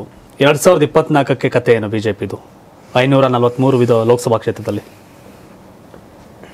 ಸ್ಟೇಟ್ ಪಾಲಿಟಿಕ್ಸ್ ಅಲ್ಲಿ MLA ಎಲೆಕ್ಷನ್ ಬೇರೆ ಇರುತ್ತೆ ಸರ್. ನಾನಾಗ್ಲೇ ಹೇಳಿದ್ನಲ್ಲ, ಜೊತೆಯಲ್ಲಿರೋರಿಗೆ ನಾವು 100 ಒಳ್ಳೆ ಕೆಲಸ ಮಾಡಿದ್ರು ಯಾವುದೋ ಒಂದು ಕೆಲಸ ಮಾಡಿಲ್ಲ ಅಂದಾಗ, ನಾವು ಮಾಡಿದ್ವಿ, ನಾವು ನನ್ನ ಕೆಲಸನೇ ಮಾಡಿಲ್ಲ ಅಂತ ರಿವರ್ಸ್ ಆಗ್ತಾರೆ. ಬಟ್ MP ಎಲೆಕ್ಷನ್ ಆ ರೀತಿ ಅಲ್ಲ. MP ಎಲೆಕ್ಷನ್ ಖಂಡಿತವಾಗ್ಲೂ ನಾವು ಏನು ತಗೊಂಡಿದ್ದೀವಿ ಸೀಟ್ಗಳು, ನಾನು ಇಡೀ ದೇಶದ ಬಗ್ಗೆ ಮತ್ತೆ ಮಾತಾಡ್ತೀನಿ. ಕೆಲವೊಂದು ಭಾಗದಲ್ಲಿ ನಾವು ಒಂದು 2-3 ಕಳ್ಕೊಬೋದು, ಕೆಲವೊಂದು ಭಾಗದಲ್ಲಿ 5-6 ಜಾಸ್ತಿ ಆಗ್ಬೋದು. ಮಹಾರಾಷ್ಟ್ರ ತುಂಬ ಒಳ್ಳೆ ಸೀಟ್ ಬರುತ್ತೆ ಈ ಸತಿ. ಉದಾಹರಣೆಗೆ ನಮ್ಮ ಸುತ್ತಮುತ್ತ ನಾನು ಹೇಳೋದು, ತೆಲಂಗಾಣ 4 ಸೀಟ್ ತಗೊಂಡಿದ್ವಿ, ಅದು ಇಂಪ್ರೂವ್ ಆಗೇ ಆಗುತ್ತೆ ಈ ಸತಿ. ಆಗತ್ತಾ? 100% ಆಗುತ್ತೆ. ಆಂಧ್ರ ಪ್ರದೇಶ್ ಒಂದು ಇಲ್ಲ ತಗೊಳ್ತೀವಿ, ಒಳ್ಳೆ ಸೀಟ್ಗಳು ತಗೊಂತೀವಿ. ತಮಿಳ್ನಾಡು ಒಳ್ಳೆ ಸೀಟ್ಗಳು ತಗೊಂತೀವಿ. ಅಣ್ಣಾಮಲೈ ಇದು ವರ್ಕೌಟ್ ಆಗ್ತಿದೆಯಾ ತಮಿಳ್ನಾಡಲ್ಲಿ? ಸರ್ 100%. ಶ್ರೀಯುತ ಅಣ್ಣಾಮಲೈ ಸಾಹೇಬರು ಅವರು ನಮ್ಮ ಚುನಾವಣೆಗೆ ಬಂದಿದ್ರು. ನನ್ನ ಚುನಾವಣೆಗೆ ಬಂದು ತುಂಬ ಮೋಟಿವೇಟಿಂಗ್ ಆಗಿ ತುಂಬ ಒಳ್ಳೆಯ ಒಂದು ಜನರನ್ನ ಬೂತ್ ಮಟ್ಟದ ಕಾರ್ಯಕರ್ತರ ಸಭೆ ಮಾಡಿಕೊಟ್ಟೋದ್ರು. ಅವರು 100% ಅವ್ರ ನಾಯಕತ್ವದಲ್ಲಿ you can believe and trust and blindly vote for him as well over. ಅವರ ಒಂದು ನಾಯಕತ್ವದಲ್ಲಿ ಭಾರತೀಯ ಜನತಾ ಪಾರ್ಟಿ ಉನ್ನತವಾದಂಥ ಸೀಟ್ಗಳನ್ನ ತಗೊಳುತ್ತೆ. ಸೊ ನಾನು ಎಕ್ಸಾಂಪಲ್ ಹೇಳ್ತಿರೋದು. ಓಕೆ. ಸೊ ಈ ರೀತಿ ನಮಗೆ ಪ್ಲಸ್ ಆಗೇ ಆಗುತ್ತೆ. ಕರ್ನಾಟಕದಲ್ಲಿ 28ರಲ್ಲಿ 25 MP ನಿಮ್ದೆ. ಸುಮಲತಾ ಕೂಡ ಬಿಜೆಪಿ ಬೆಂಬಲಿತ ಅಭ್ಯರ್ಥಿಯಾಗಿ ಗೆದ್ದಿದ್ದು. 26 ಈ ಸಾರಿ 26 ಉಳಿಸ್ಕೊಂತೀವಿ ವಿತ್ JDS ಮೈತ್ರಿ ಆಗಿರೋದ್ರಿಂದ. ಈಗ JDS ಮೈತ್ರಿ ಅಧಿಕೃತವಾಗಿ ನೆನೆ ಆಗಿರೋದ್ರಿಂದ 27 ಆದ್ವಿ ನಾವು ಅಲ್ಲಿಗೆ. ಪ್ರೆಸೆಂಟ್ 27 ಈಗ ಹಂಗಾರೆ ನಿಮ್ದು. NDA 27 ಕಾಂಗ್ರೆಸ್ ಒಂದು. ಹಂಗಾರೆ ವಾಟ್ ನೆಕ್ಸ್ಟ್? 24ಕ್ಕೆ ಏನ್ ಕತೆ? 28 ಗೆಲ್ಲಕ್ ಟ್ರೈ ಮಾಡೋಣ ಸರ್. 28 ಗೆಲ್ಲಕ್ ಟ್ರೈ ಮಾಡೋಣ. NDA ಮೈತ್ರಿಕೂಟ ನಿಮ್ ವಿಶ್ವಾಸ ಸುಳ್ಳಾಗಿಲ್ಲ. ನಿಮ್ ಗೆಲುವಿನ ಲೆಕ್ಕಾಚಾರ ಬಂದಾಗ ಕರ್ನಾಟಕದಲ್ಲಿ ಬಿಜೆಪಿ ಗೆಲುವಿನ ಬಗ್ಗೆ ಮಾತಾಡ್ತಿದ್ದೀರಿ. 28ಕ್ಕೂ ಟ್ರೈ ಮಾಡ್ತೀವಿ ಅಂತ ಹೇಳ್ತಿದ್ರಿ. ನಾನು ಆಗಲ್ಲ ಅನ್ನಂಗಿಲ್ಲ. ಯಾವಾಗ ಏನೇನೋ ಆಗೋಗಿದೆ ರಾಜಕೀಯದಲ್ಲಿ, ಯಾಕಂದ್ರೆ ಜನ ತೀರ್ಮಾನ ಮಾಡ್ತಾರೆ ಅದನ್ನ. ಬಟ್ ಕರ್ನಾಟಕದ ಜನಕ್ಕೆ ಬಂದಾಗ ನರೇಂದ್ರ ಮೋದಿ ಸರ್ಕಾರದಿಂದ ಲಾಭ ಆಗಿದೆಯಾ? ರಸ್ತೆಗಳ ಬಗ್ಗೆ ಉದಾಹರಣೆ ಕೊಟ್ರಿ ಈಗಾಗಲೇ. ಸೊ ಇನ್ನೇನ್ ಕಾರಣ ಕೊಡ್ಬೋದು ಕರ್ನಾಟಕಕ್ಕೆ ಮೋದಿ ಸರ್ಕಾರ ಇದೆಲ್ಲ ಬದಲಾವಣೆ ಮಾಡಿದೆ ಅಂತ? ಸರ್, ಈಗ ನಾನು ಆಗಲೇ ಹೇಳಿದೆ, there are 2 ways of looking at things, quantitatively, qualitatively. Quantitatively ಅಂದರೆ ನಂಬರ್. ಈಗ ನಮ್ಮ ಎಲ್ಲ ನಾಯಕರು, ಈಗ ಪ್ರತಾಪ್ ಸಿಂಹ ಸರ್ ಆಗ್ಬೋದು, ತೇಜಸ್ವಿ ಸೂರ್ಯ ಅವರಾಗ್ಬೋದು, ಇವರೆಲ್ಲ ವಿತ್ ಫ್ಯಾಕ್ಟ್ಸ್ ಆ್ಯಂಡ್ ಫಿಗರ್ಸ್ ಹೇಳ್ತಾರೆ. ಯಾವ ಡಿಪಾರ್ಟ್ಮೆಂಟ್ಗೆ ಎಷ್ಟು ಬಂತು, ಏನು ಮಾಡಿದ್ರು, ವ್ಯಾಕ್ಸಿನ್ಗೆ ಎಷ್ಟು ಖರ್ಚಾಯಿತು, ವಿತ್ ಫ್ಯಾಕ್ಟ್ಸ್ ಆ್ಯಂಡ್ ಫಿಗರ್ಸ್ ಹೇಳ್ತಾರೆ. ನಾನು ಆ ರೀತಿ ಇನ್ ಡೀಟೇಲ್ ಹೋಗೋಕ್ಕೋಗಲ್ಲ, ಯಾಕಂದರೆ ಇನ್ಫಾರ್ಮೇಷನ್ ತಂದು ಇಲ್ಲ. ಕರ್ನಾಟಕದ ಅಭಿವೃದ್ಧಿಗೆ ಪೂರಕವಾಗಿ ನೀವೇ ಹೇಳಿ, ITBT 2014ರಲ್ಲಿ ಇದ್ದಂಗೆ ಇವತ್ತು 23ರಲ್ಲಿ ಇದೆಯಾ? ಇಂಪ್ರೂವ್ ಆಗಿಲ್ವಾ? ಯಾಕೆ ಇಂಪ್ರೂವ್ ಆಗಿದೆ? ಏನೇನಿದ್ದಾವೆ? SCZಗಳು ಏನು ಮಾಡಿದ್ದಾವೆ? ಕಂಟೈನರ್ ಕಾರ್ಪೊರೇಷನಲ್ಲಿ ಗೂಡ್ಸ್ ಬರ್ತಿರೋಂಥದ್ದು ಎಷ್ಟು ಇನ್ಕ್ರೀಸ್ ಆಗಿದೆ? Number of inflow into Bangalore ಎಷ್ಟು ಇನ್ಕ್ರೀಸ್ ಆಗಿದೆ? The kind of tax output that we are providing to the country because of our infrastructure, because of ಅಷ್ಟು IT ಕಂಪನೀಸಿಂದ ಅಷ್ಟು ಸಾಫ್ಟ್ವೇರ್ನ ಇಡೀ ದೇಶದಲ್ಲಿ ಬೆಂಗಳೂರು ಅಷ್ಟು ಸಾಫ್ಟ್ವೇರ್ ಸೆಲ್ ಮಾಡುತ್ತೆ ಇಡೀ ಪ್ರಪಂಚಕ್ಕೆ. ಎಷ್ಟೋ ಕಂಟ್ರಿಗಳ, ಎಷ್ಟೋ ದೇಶಗಳ ಆರ್ಥಿಕ ವ್ಯವಸ್ಥೆ, ಎಷ್ಟೋ ದೇಶಗಳ ಇನ್ಶೂರೆನ್ಸ್ಗಳು, ಎಷ್ಟೋ ದೇಶಗಳ ಭದ್ರತಾ ವ್ಯವಸ್ಥೆಗಳ ಸಾಫ್ಟ್ವೇರ್ಗಳು ಬೆಂಗಳೂರಲ್ಲಿ ಡೆವಲಪ್ ಆಗ್ತಾ ಇದೆ. ಇದೆಲ್ಲದಕ್ಕೂ ಪಾಸಿಟಿವ್ ಫ್ರೇಮ್ವರ್ಕ್ ಕೊಟ್ಟಿರುವಂಥದ್ದು ನರೇಂದ್ರ ಮೋದಿಯವರ ನೇತೃತ್ವದ ಕೇಂದ್ರ ಸರ್ಕಾರ. ಹೆಲ್ತಲ್ಲೂ ಅಷ್ಟೇ, ನಾನು ಆಗಲೇ ಹೇಳಿದೆ, ಕೋವಿಡ್ ನಿರ್ವಹಣೆ ಉತ್ತಮವಾದಂಥ ಕೆಲಸವನ್ನು ಮಾಡಿದ್ದಾರೆ. Central government metro extensions ರೀಚ್ಗಳು central government ಎಷ್ಟು ಪುಷ್ ಮಾಡಿದ್ದಾರೆ. Suburban rail P C Mohan ಸಾಹೇಬ್ರು ಒಂದು ಡ್ರೀಮ್ ಪ್ರಾಜೆಕ್ಟ್ ಸಬರ್ಬನ್ ರೈಲ್, ಎಷ್ಟು train direct train connectivity up to airport at a low cost. So low cost transport system. Railways ಎಷ್ಟು expand ಆಗಿದೆ. State ಗೌರ್ಮೆಂಟಲ್ಲಿ central ಗೌರ್ಮೆಂಟಲ್ಲಿ ಎರಡೂ ಗೌರ್ಮೆಂಟಲ್ಲಿ ಇರೋ ಡಿಪಾರ್ಟ್ಮೆಂಟ್ಗೆ ಎರಡಕ್ಕೂ ಕೋಆರ್ಡಿನೇಷನ್ ಬೇಕು. ಬರೀ ಸೆಂಟ್ರಲ್ ಗೌರ್ಮೆಂಟ್ ಬೇಕಾದಷ್ಟು ಡಿಪಾರ್ಟ್ಮೆಂಟ್ಗಳಿದ್ದಾವೆ. ಈಗ ರೈಲ್ವೇಸ್ ಎಷ್ಟೊಂದು ಇಂಪ್ರೂವ್ ಆಗಿದೆ. ಸೊ ಈ ರೀತಿ ಕಂಟೈನರ್ ಕಾರ್ಪೊರೇಷನ್ ಆಫ್ ಇಂಡಿಯಾ ಬರುವಂಥದ್ದು, ಬೆಂಗಳೂರಿಗೆ ವೈಟ್ ಫೀಲ್ಡಲ್ಲಿ ಕಾಡ್ಗೋಡಿಲಿದೆ. ಸೊ ಈ ರೀತಿ ಕಾರ್ಗೋ ಟ್ರೈನ್ ಟರ್ಮಿನಲ್ ಮಾಡಿದ್ದಾರೆ. ಸೊ ಈ ರೀತಿ ಡೆವಲಪ್ಮೆಂಟ್ ಇದ್ದೇ ಇದೆ. ಈಗ ಹೊಸದಾಗಿ ಮಲ್ಟಿ ಮಾಡೆಲ್ ಲಾಜಿಸ್ಟಿಕ್ ಪಾರ್ಕ್ ಅಂತ ಒಂದು 400 ಎಕರೆ ಎಲ್ಲಿ ಮುದ್ಲಿಂಗನಹಳ್ಳಿ gate Nelamangala ಮುದ್ಲಿಂಗನಹಳ್ಳಿ ಗೇಟಲ್ಲಿ multi model logistic park. ಇದೆಲ್ಲ ಗೇಮ್ ಚೇಂಜರ್ಸ್. ಇಂಥ ಗೇಮ್ ಚೇಂಜರ್ಸಿಂದ ಇವತ್ತು ನಮ್ಮ ಆರ್ಥಿಕ ಬೆಳವಣಿಗೆ ಆಗ್ತಾ ಇದೆ. ರಾಜ್ಯ ಸರ್ಕಾರಕ್ಕಾಗ್ಬೋದು, ಕೇಂದ್ರ ಸರ್ಕಾರಕ್ಕಾಗ್ಬೋದು ಅನುಕೂಲ ಆಗ್ತಾ ಇದೆ. ಸೊ ಈ ದಿಕ್ಕಿನಲ್ಲಿ ತುಂಬ ಒಳ್ಳೆ ಕೆಲಸವನ್ನು ಮಾಡಿದ್ದಾರೆ, ಒಳ್ಳೆ ಕೊಡುಗೆಯನ್ನು ಕೊಟ್ಟಿದ್ದಾರೆ.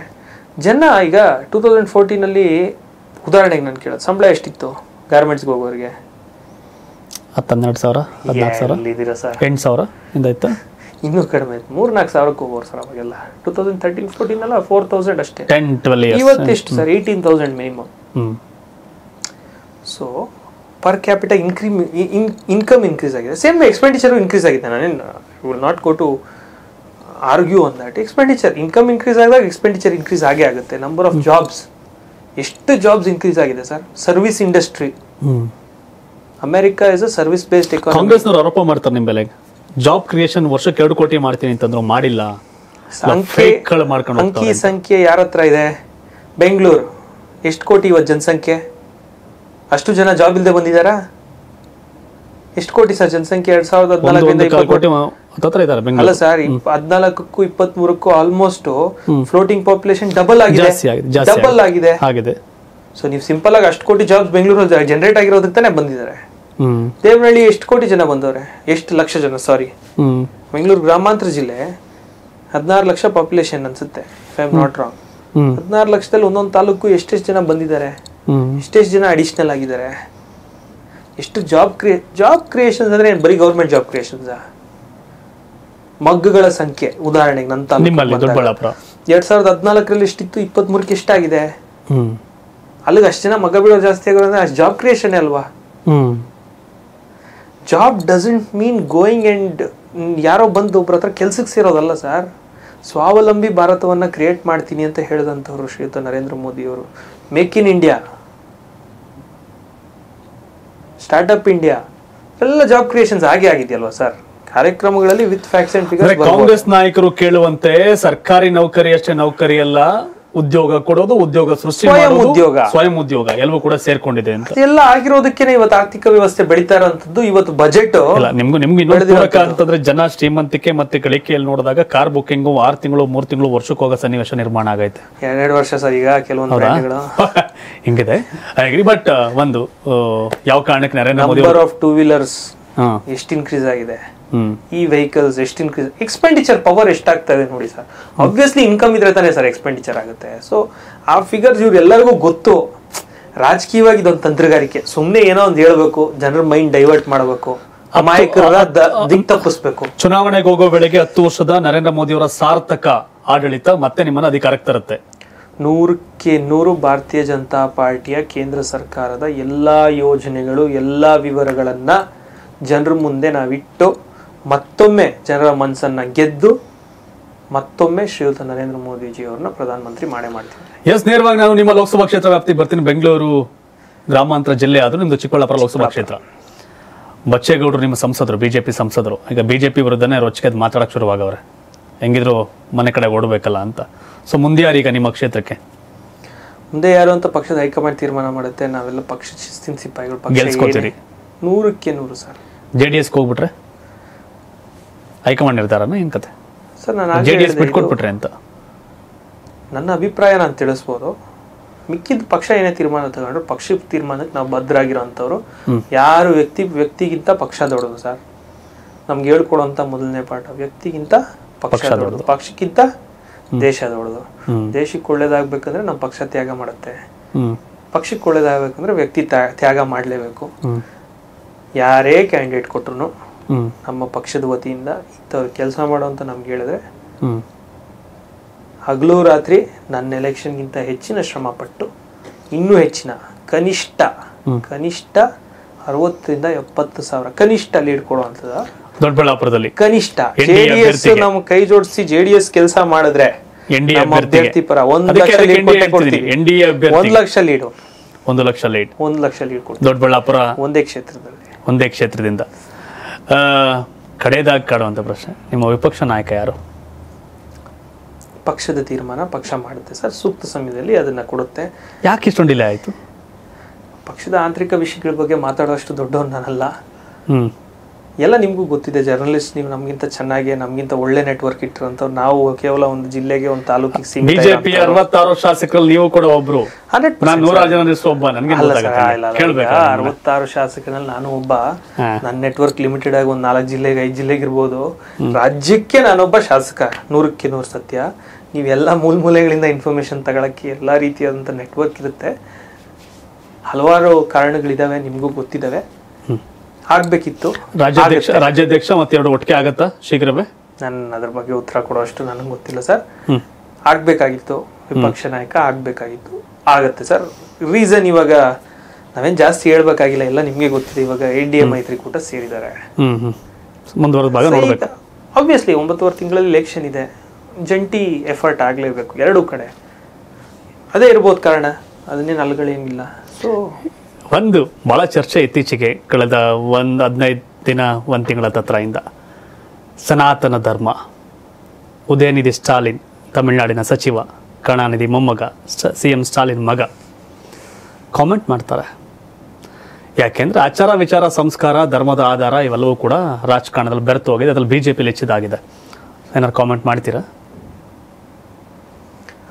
ಧರ್ಮ is a way of life. ಧರ್ಮ ಒಂದು, ಈಗ ಹಿಂದೂ ಧರ್ಮ ಅನ್ನೋದು ನಾನು ಪ್ರಾಕ್ಟೀಸ್ ಮಾಡೋವಂಥ ಒಂದು ಧರ್ಮ. ನಾನು ಸನಾತನ ಧರ್ಮವನ್ನು ಒಪ್ಪಿಕೊಂಡು ಅದನ್ನು ನನ್ನ ಪ್ರತಿನಿತ್ಯದ ಜೀವನದ ಎಲ್ಲ ಕೈಂಕರ್ಯಗಳಲ್ಲಿ ನಾನು ತೊಡಗಿಸ್ಕೊಂಡಿದ್ದೀನಿ. ಈಗ ಉದಾಹರಣೆಗೆ, ಧರ್ಮ ಯಾವತ್ತೂ ಒಳ್ಳೇದು ಮಾಡೋ ಅಂತ ಹೇಳ್ಕೊಡುತ್ತೆ ಬಿಟ್ಟರೆ ಕೆಟ್ಟದ್ದು ಮಾಡೋ ಅಂತ ಹೇಳ್ಕೊಟ್ಟಿಲ್ಲ. ದಿ ಮೋಸ್ಟ್ ಎಕ್ಸೆಪ್ಟಿಂಗ್ ಫೇತ್ ಎಲ್ಲಾದರೂ ಹಿಂದೂ ಧರ್ಮದಷ್ಟು ಎಕ್ಸೆಪ್ಟಿಂಗ್ ಎಲ್ಲರನ್ನೂ ಒಪ್ಕೊಳ್ಳೋ ಅಂತಹ ಒಂದು ಧರ್ಮ ಹಿಂದೂ ಧರ್ಮ. ಅದರಲ್ಲಿ ಹುಟ್ಟಿರೋವಂಥದ್ದು ನನ್ನ ಪುಣ್ಯ, ಈ ದೇಶದಲ್ಲಿ ಹುಟ್ಟಿರುವಂಥದ್ದು ನನ್ನ ಪುಣ್ಯ, ಭಾರತ ದೇಶದಲ್ಲಿ ಹಿಂದೂ ಧರ್ಮದಲ್ಲಿ ಹುಟ್ಟಿರುವಂಥದ್ದು ನನ್ನ ಪುಣ್ಯ. ಅದನ್ನು ನಾನು ಪ್ರಾಕ್ಟೀಸ್ ಮಾಡ್ತೀನಿ. Everybody has the religious right of freedom to practice their own religion. ಧಾರ್ಮಿಕವಾಗಿ ನಾನು ಏನೇ ಬೇಕಾದರೂ ಪ್ರಾಕ್ಟೀಸ್ ಮಾಡೋಕ್ಕೆ ಕಾನ್ಸ್ಟಿಟ್ಯೂಷನಿಂದ ನನಗೆ ಹಕ್ಕಿದೆ. ನನ್ನ ಧರ್ಮವನ್ನು ನಾನು ಆಚರಿಸ್ತೀನಿ. ದಯವಿಟ್ಟು ನಾನು ಹೇಳೋದೇನೆಂದರೆ, ಒಂದು ಪಕ್ಷ ಆಗ್ಬೋದು, ಈಗ ಭಾರತೀಯ ಜನತಾ ಪಕ್ಷವನ್ನು ರಾಂಗ್ಲಿ ನೀವು ಹೇಳಬೇಡ್ರಿ. ನಾವು ಯಾವುದೇ ಧರ್ಮದ ವಿರೋಧ ಅಲ್ಲ, ನಮ್ಮ ದೇಶದ ವಿರುದ್ಧ ಇರೋರ ವಿರುದ್ಧ. ಯಾವುದೇ ಧರ್ಮದ ವಿರುದ್ಧ ಅಲ್ಲ, ದೇಶದ್ರೋಹಿಗಳ ವಿರುದ್ಧ. BJP 100% sir. ಇವಾಗ BJP ನಾವೊಂದು ಪಕ್ಷ, ರಾಜಕೀಯ ಪಕ್ಷ, ನಾವೊಂದಷ್ಟು ತತ್ವ ಸಿದ್ಧಾಂತಗಳನ್ನ ನಂಬ್ಕೊಂಡಿದ್ದೀವಿ. ಪುಣ್ಯ ಮಾಡಲಿಕ್ಕೋಸ್ಕರ ರಾಜಕಾರಣ ಮಾಡು ಅಂತ ಹೇಳಿರೋ ಏಕೈಕ ಪಕ್ಷ ಭಾರತೀಯ ಜನತಾ ಪಕ್ಷ. ಪುಣ್ಯ ಮಾಡಲಿಕ್ಕೋಸ್ಕರ ರಾಜಕೀಯ ಮಾಡುವಾಗ ಪುಣ್ಯ ಮಾಡೋವಂಥ ಕೆಲಸ, ಪುಣ್ಯ ಬರುವಂಥ ಕೆಲಸಗಳು ಮಾಡು ಅಂತ ಹೇಳಿರೋವಂಥ ಪಕ್ಷ. ಪಾಪ ಪುಣ್ಯ ಇರೋವಂಥದ್ದು ನಮ್ಮ ಧರ್ಮದಲ್ಲಿ ಅಷ್ಟು ಅಚ್ಚುಕಟ್ಟಾಗಿ ನಾವು ಆಚರಿಸುವಂಥ ಧರ್ಮ ಹಿಂದೂ ಧರ್ಮ. ನಾವು ಯಾವುದೇ ಧರ್ಮದ ವಿರೋಧಿ ಅಂತ ನಮ್ಮ ಧರ್ಮ ಗ್ರಂಥದಲ್ಲಿ ಎಲ್ಲಾದರೂ ಇದೆಯಾ ಸರ್? ನಾವು ಅದನ್ನು ಪಾಲಿಸುವಂಥವ್ರು, ನಾವು ವಿರುದ್ಧ ಇಲ್ಲ. ಬಟ್ ನಮ್ಮ ದೇಶದಲ್ಲೇ ಇದ್ಕೊಂಡು ನಮ್ಮ ದೇಶದ್ರೋಹಿಗಳ ವಿರುದ್ಧವಾಗಿ ನಾವು ಸ್ಟೇಟ್ಮೆಂಟ್ ಕೊಡುವಂಥದ್ದು ತಪ್ಪ. ಅವ್ರು ಯಾವ ಧರ್ಮದವರು ನಾವೇನು ಹೇಳೋಕ್ಕಾಗಲ್ಲ. Definitely anybody who practice certain religion, all of them are terrorist ಅಂತ ಹೇಳೋಕ್ಕಾಗಲ್ಲ. But all terrorist, every one in ಅಲ್-ಖೈದಾ is from which religion? All terror attacks is from which religion? ಅದನ್ನ ನಾವು ಹೇಳಿದ್ರೆ ನಾವು ಕೆಟ್ಟವರು. ಧೀರಜ್ ಮುನ್ರಾಜು ಕೇವಲ ದೊಡ್ಡಬಳ್ಳಾಪುರ ಶಾಸಕ ಅಲ್ಲ. ಧೀರಜ್ ಮುನ್ರಾಜು ಬಹಳ ವಿಚಾರ ಇರೋ ಮನುಷ್ಯ. ಅದಕ್ಕೆ ನಾವು ಅಮೆರಿಕಾಯಿಂದ ಹಿಡಿದು ಇಂಡಿಯಾದ ಮೂಲೆವರೆಗೂ ಕೂಡ ರಾಜಕಾರಣದ ವಿಚಾರ, ರಿಲೇಷನ್ಶಿಪ್ಪು, ದೇಶಗಳ ನಡುವೆ ಎಲ್ಲವನ್ನು ಕೂಡ ಪ್ರಶ್ನೆ ಮಾಡಿದೆ. ಸೊ ವಂಡರ್ಫುಲ್ ಇಂಟ್ರಾಕ್ಷನ್, ಭಾಳ ಖುಷಿ ಆಯಿತು. ಯಾಕೆಂತಂದರೆ ಯುವಕರು ರಾಜಕಾರಣಕ್ಕೆ ಬರಬೇಕು, ಬರೀ ಅವರಪ್ಪ ಅವ್ರ ತಾತ ಇವ್ರು ಯಾರೋ ಒಬ್ಬ ರಾಜಕಾರಣ ಆಗಿದ್ರೆ ಪಾಳೆಗಾರ ಕಲ್ಚರ್ ಅಲ್ಲ ಇದು. ಸೊ ಹೊಸ ರೀತಿಯ ರಾಜಕಾರಣಕ್ಕೆ ಮುನ್ನುಡಿ ಬರೆದಿದ್ದೀರಿ. ಧೀರಜ್ ಮುನ್ರಾಜು ಕರ್ನಾಟಕದ 224 ಶಾಸಕರಲ್ಲಿ ಒಬ್ಬ ಅನ್ನೋದು ಅಷ್ಟೇ ಅಲ್ಲ, ಸೊ ಒಂದಷ್ಟು ಯುವ ಜನತೆಗೆ ಮಾದರಿ ಆಗುವಂಥ ವಿಚಾರ. ಹಾಗೆ ನರೇಂದ್ರ ಮೋದಿ ಅವರಿಗೆ ಮತ್ತೆ BJPಗೆ ಇಂಡಿಯಾಗೆ ಯಾಕೆ ಮತ್ತೆ ಮತ ಹಾಕಬೇಕು ಜನ ಅನ್ನೋ ವಿಚಾರ ನಿಮ್ಮದೇ ಆದ ದಾಟಿಲಿ ಹೇಳಿದ್ರಿ, ಈ ಕಾರಣಕ್ಕೆ ಓಟ್ ಹಾಕಬೇಕು ಅಂತ. ಫೈನಲಿ ರಾಜ್ಯ ಜನಕ್ಕೆ ಏನು ಅಪೀಲ್ ಮಾಡ್ತೀರಿ ಸರ್? ರಾಜ್ಯದ ಸಮಸ್ತ ಜನತೆಗೆ ಉತ್ತಮವಾದಂಥ ಆಡಳಿತಕ್ಕೋಸ್ಕರ, ಸುಭದ್ರ ದೇಶಕ್ಕಾಗಿ ಇವತ್ತು ನಮ್ಮ ರಕ್ಷಣಾ ವ್ಯವಸ್ಥೆ ಯಾವ ರೀತಿ ಆಗಿದೆ ಅದಕ್ಕಾಗಿ ನಾವೆಲ್ಲ ಇವಾಗ ನೆಮ್ಮದಿಯಾಗಿ ಇಲ್ಲಿ ಜೀವನ ನಡೆಸಬೇಕು ಅಂದರೆ ನಮ್ಮ ಸೈನಿಕರಲ್ಲಿ ಕಡಿ ಕಾಯ್ತಾ ಇರೋರು ಚೆನ್ನಾಗಿರಬೇಕು, ನಮ್ಮ ರೈತರು ಚೆನ್ನಾಗಿರಬೇಕು. ಇದೆಲ್ಲದಕ್ಕೋಸ್ಕರ ನಮ್ಮ ಜೀವನ ಇನ್ನೂ ಉನ್ನತವಾಗಿ ಉತ್ತಮವಾಗಿ ಸಾಗಲಿಕ್ಕೋಸ್ಕರ, ಉತ್ತಮವಾದಂಥ ಒಂದು ಸಮಾಜ ನಿರ್ಮಾಣ ಮಾಡಲಿಕ್ಕೋಸ್ಕರ, ಉತ್ತಮವಾದಂಥ ಒಂದು ದೇಶ ನಿರ್ಮಾಣ ಮಾಡಲಿಕ್ಕೋಸ್ಕರ ಭಾರತೀಯ ಜನತಾ ಪಾರ್ಟಿಯ ಕಮಲದ ಗುರ್ತಿಗೆ, ಭಾರತೀಯ ಜನತಾ ಪಾರ್ಟಿಗೆ, ಶ್ರೀಯುತ ನರೇಂದ್ರ ಮೋದಿಯವರ ನಾಯಕತ್ವಕ್ಕೆ ತಾವೆಲ್ಲ ಬೆಲೆಯನ್ನು ಕೊಟ್ಟು ನಮ್ಗೆ ಆಶೀರ್ವಾದ ಮಾಡಬೇಕಾಗಿ ನಾನು ಸಮಸ್ತ ನಮ್ಮ ರಾಜ್ಯದ ಎಲ್ಲ ಜನತೆಗೆ, ಎಲ್ಲ ಮತದಾರ ಬಂಧುಗಳಿಗೆ ನಾನು ವಿನಂತಿ ಮಾಡ್ತೀನಿ ಸರ್. ಎಸ್, ಸೆಷನ್ಗಳು ಅಟೆಂಡ್ ಆಗಿದ್ರಿ ಶಾಸಕರಾದ್ಮೇಲೆ, ಅನುಭವ ಏನಾರು ಹೇಳ್ಬೋದಾ? ಏನನ್ನಿಸ್ತು? ಒಂಥರ ಕನಸು ಸರ್. ನಮ್ಮ ಈಗ ನಾವು ಜೀವನದಲ್ಲೇ ಕನಸು, ಇವೆಲ್ಲ ಕನಸು ನನಸಾಗ್ತಾ ಇದೆ, ಖುಷಿ. ಈಗ ಅಲ್ಲಿ ಹೋಗಿ ಕುತ್ಕೊಂತೀವಿ, ಹಿಂಗಿರುತ್ತೆ. ವಿಧಾನಸೌಧ ಏನಿದ್ರು ಗ್ಯಾಲರಿಯಿಂದ ನೋಡಿದ್ರು, ನಾನು ಗ್ಯಾಲರಿಯಿಂದನೂ ನೋಡಿಲ್ಲ, ಗ್ಯಾಲರಿಯಿಂದನೂ ನಾನು ನೋಡೇ ಇಲ್ಲ. ಹೋಗಿದ್ದೀನಿ ಕೆಲಸಗಳಿಗೆ, ಅಲ್ಲೇ ಸೈಡಲ್ಲಿ ಲಾಬಿಯಲ್ಲಿ ಹೋಗಿ ಬಂದಿದ್ದೀನಿ, ಲಾಬಿವರೆಗೂ ಹೋಗಿದ್ದೀನಿ. ಸಡನ್ನಾಗಿ ಒಳಗಡೆ ಹೋದಾಗ ನಿಜವಾಗ್ಲೂ ನಾವೇ ಬಂದು ಕೂತಿದ್ದೀವ, ಒಳಗಡೆ ಇದ್ದೀವ, ಗೆದ್ದುಬಿಟ್ಟಿದ್ದೀವ, ಬೇಕಾದಷ್ಟು ನೂರಾರು ಪ್ರಶ್ನೆಗಳು, ನೂರಾರು ಮೈಂಡ್ ಬ್ಲೋಯಿಂಗ್ ಅಂತಾರಲ್ಲ, ಈಗ ಊಹೆಗೂ ಮೀರಿದ್ದಂಥ ಒಂದು ಎಕ್ಸ್ಪೀರಿಯನ್ಸು. ಜೀವನದಲ್ಲ ಆಗ್ತೀವಿ, ಆಗಬೇಕು ಅನ್ನೋ ಒಂದು ಮನಸ್ಸಿತ್ತು. ಇಷ್ಟು ಬೇಗ ಆಗ್ತೀನಿ ಅಂತ ನನಗೂ ಗೊತ್ತಿರಲಿಲ್ಲ. ಇಡೀ ಭಾರತೀಯ ಜನತಾ ಪಾರ್ಟಿ ಇವತ್ತಿನ ಹೌಸ್ಗೆ ಯಂಗೆಸ್ಟ್ MLA, ಅತಿ ಕಿರಿಯ MLA ಆಗಿದ್ದೀನಿ. ಇಡೀ ರಾಜ್ಯದಲ್ಲಿ 2ನೇ ಅತಿ ಕಿರಿಯ MLA ಆಗಿದ್ದೀನಿ. ಒಂದು ದರ್ಶನ್ 2 ನಾನು ಸರ್. ನೀವು ಎಸ್, ಈ ವಿಷಯ ಕೇಳಲೇಬೇಕು. ರಾಜಕಾರಣದಲ್ಲಿ ಯಾವಾಗಲೂ ಬಲಿಷ್ಠರಾಗಿರಬೇಕು, ಬಲಾಢ್ಯರಾಗಿರಬೇಕು, ಅದೇ ಹಿಂಗಿರಬೇಕು ಅಂತ ಇರುತ್ತೆ. ತುಳಿತಕ್ಕೊಳಾದಂಥ ಸಮುದಾಯವನ್ನು ರೆಪ್ರೆಸೆಂಟ್ ಮಾಡಿ ಇವತ್ತಿಲ್ಲಿ ಬಂದು ಕೂತ್ಕೊಂಡಿದ್ದೀರಿ. ಯಾಕಂದರೆ ಈಸಿ ಟಾಸ್ಕ್ ಅಲ್ಲ ಇದು. ರಾಜಕಾರಣ ಕೆಲವರಿಗೆ ಮಾತ್ರ ಸೀಮಿತ ಆಗಿರೋ ಕೆಲವೊಂದು ಸಂದರ್ಭದ ವೇಳೆಯಲ್ಲಿ ಎಲ್ಲವನ್ನೂ ದಾಟಿ ಇಲ್ಲಿ ಬಂದು ಕೂತ್ಕೊಂಡಿದ್ದೀರಿ. ನಿಮಗೆ ಆದಂಥ ಒಂದಷ್ಟು ರೆಸ್ಪಾನ್ಸಿಬಿಲಿಟೀಸ್ ಇರುತ್ತೆ. ರಾಜಕಾರಣ ಅಂದಾಗ ಎಲ್ಲವೂ ಕೂಡ ಸಹಜ. ಆಯಾ ಸಮುದಾಯವನ್ನು, ಆಯಾ ಭಾಷೆಯನ್ನು, ಆಯಾ ಪ್ರದೇಶವನ್ನು ರೆಪ್ರೆಸೆಂಟ್ ಮಾಡಿ ಬರ್ತಾರೆ. ನನಗೆ ಗೊತ್ತಿರೋ ಮಾಹಿತಿ ಪ್ರಕಾರ ಶಾಸಕರಲ್ಲಿ MLAಗಳಲ್ಲಿ ನೀವೊಬ್ಬರೇ ನಿಮ್ಮ ಸಮುದಾಯದಲ್ಲಿ ಅಂತ ಬಂದಾಗ. MLC ನಾಗರಾಜ್ ಯಾದವ್ ಕೂಡ ಇದರಲ್ಲಿ. ಸೊ ಯಾಕೆಂದರೆ ಆ ಜವಾಬ್ದಾರಿ ಕೂಡ ಲಕ್ಷಾಂತರ, ಯಾಕಂದರೆ ಆ ಭಾಗದಲ್ಲಿ ಇಡೀ ಕರ್ನಾಟಕದ ಎಲ್ಲ ಮೂಲೆಯಲ್ಲೂ ಕೂಡ ನಿಮ್ಮ ಸಮುದಾಯವನ್ನು ರೆಪ್ರೆಸೆಂಟ್ ಮಾಡ್ತೀರಿ. ಬಿಕಾಸ್ ಆಫ್ ಹೆಂಗೆ ಏನೋ ವಿಚಾರ ಇಟ್ಕೊಂಡಿದ್ದಾನೆ ಮನುಷ್ಯ, ತಿಳುವಳಿಕೆ ಇರೋ ಮನುಷ್ಯ, ಇವೆಲ್ಲ ಕೂಡ ಇರುತ್ತೆ. ಸೊ ಆ ಒಂದು ಸಮಸ್ಯೆಗಳನ್ನು ಕೂಡ ಸಾಲ್ವ್ ಮಾಡೋದು ಒಂದಷ್ಟು ಜವಾಬ್ದಾರಿ ಇರ್ತದೆ. ಲೀಗಲಿ ಪತ್ರದ ಮುಖಾರ ಜವಾಬ್ದಾರಿ ಅಲ್ಲ, ಸಹಜವಾಗಿ ಒಂದು ಜವಾಬ್ದಾರಿ ಬರುತ್ತೆ. ಸಮುದಾಯದ ನಾಯಕ, ಜನನಾಯಕ ಎಲ್ಲವೂ ಕೂಡ ಒಂಥರ ಇರುತ್ತೆ. ಸೊ ಏನೋ ಸಂದೇಶ ಕೊಡೋದಿದೆಯಾ ಸರ್? ಇಲ್ಲ, ಈಗ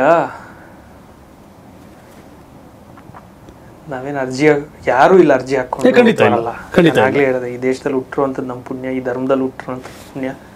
ಹುಟ್ಟಿದ್ದೀವಿ ಒಂದು ಜಾತಿಯಲ್ಲಿ, ಒಂದು ಧರ್ಮದಲ್ಲಿ ಹುಟ್ಟಿದ್ದೀವಿ. ಆ ವ್ಯವಸ್ಥೆಗೂ ಮೀರಿದಂತಹ ಒಂದು ಸನ್ನಿವೇಶದಲ್ಲಿ ಇವತ್ತು ನಾವಿರುವಂಥದ್ದು. ಇವಾಗ ಇಬ್ಬರು ಸ್ನೇಹಿತರಿದ್ದಾರೆ ಅಂದರೆ ನಾವು ವಿಶ್ವಾಸಕ್ಕೆ ಬೆಲೆ ಕೊಡುವಂಥ ಒಂದು ಸನ್ನಿವೇಶದಲ್ಲಿ ಇವತ್ತಿದ್ದೀವಿ. ಜೀವನ ಬದಲಾಗ್ತಾ ಇದೆ. ಪ್ರಾಮಾಣಿಕತೆಗೆ ಅತಿ ಮುಖ್ಯ, ವಿಶ್ವಾಸಕ್ಕೆ ನಾವು ಪ್ರಾಮುಖ್ಯತೆ ಕೊಡುವಂಥ ಒಂದು ಇದು ಬಂದಿದೆ. ಖಂಡಿತವಾಗ್ಲೂ ನಾನು ಆ ಸಮುದಾಯದ ಒಬ್ಬ ಶಾಸಕನಾಗಿ ಆಯ್ಕೆ ಆಗಿದ್ದೀನಿ. ಹಿಂದುಳಿದ ಬೇಕಾದಷ್ಟು ಸಮುದಾಯಗಳು ನಮ್ಮಲ್ಲಿ, ನಮ್ಮ ತಾಲೂಕಲ್ಲೇ ಎಷ್ಟೊಂದು ಹಿಂದುಳಿದ ಸಮುದಾಯಗಳಿದ್ದಾವೆ. ಎಷ್ಟೊಂದು ಮುಂದುವರೆದ ಸಮುದಾಯಗಳಲ್ಲಿ ಆರ್ಥಿಕವಾಗಿ, ವ್ಯಾವಹಾರಿಕವಾಗಿ, ಶೈಕ್ಷಣಿಕವಾಗಿ ತುಂಬ ಹಿಂದುಳಿದವರಿದ್ದಾರೆ. ನನ್ನ ಅಜೆಂಡಾ ಇರೋದು ಸರ್, ಫೈನಾನ್ಷಿಯಲಿ, ಆರ್ಥಿಕವಾಗಿ ಮತ್ತು ಶೈಕ್ಷಣಿಕವಾಗಿ ಹಿಂದುಳಿದಿರೋವಂಥವ್ರನ್ನ ನಾವು ಏನೇ ಬದಲಾವಣೆ ಮಾಡಬೇಕು ಅಂದರೆ ಶೈಕ್ಷಣಿಕವಾಗಿ ಬದಲಾವಣೆ ಮಾಡಬೇಕು. ಅದಕ್ಕೆ ಹೆಚ್ಚಿನ ಒತ್ತು ಕೊಡ್ತೀನಿ. ನಮ್ಮ ಸಮುದಾಯಕ್ಕಾಗ್ಬೋದು, ಬೇರೆ ಯಾವುದೇ ಸಮುದಾಯದಲ್ಲಿ ಶೈಕ್ಷಣಿಕ ವ್ಯವಸ್ಥೆ ಬದಲಾಗಬೇಕು. ಉತ್ತಮವಾದಂಥ ಹಾಸ್ಟೆಲ್ಗಳು, ಉತ್ತಮವಾದಂಥ ಶಾಲೆಗಳು ಆ ಮಕ್ಕಳಿಗೆ.